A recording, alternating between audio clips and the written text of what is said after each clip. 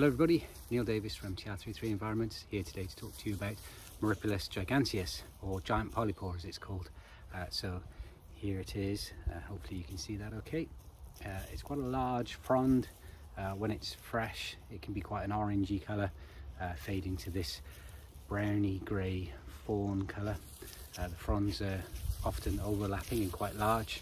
They sit on the base of trees, typically in the root buttresses, but you can occasionally see it slightly further out from the tree where it's growing on roots just below the surface. Now this causes decay of the rooting structure and the base of the tree, typically affecting the underside of the roots, and can cause complete tree failure. It's quite a serious one this. Generally by the time it's fruiting above ground like this, the damage is quite extensive to the rooting structure. So the preferred option is to either carry out a significant reduction to the tree to reduce the way that the wind acts on the tree, but also to reduce the mass of the tree above ground.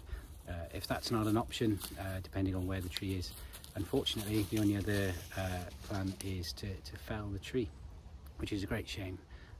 Just to show you what it looks like at the base of the tree, hopefully you can see that there. It comes up in these fronds. This is quite a small one. You would have seen some pictures recently on other social media about it getting quite large.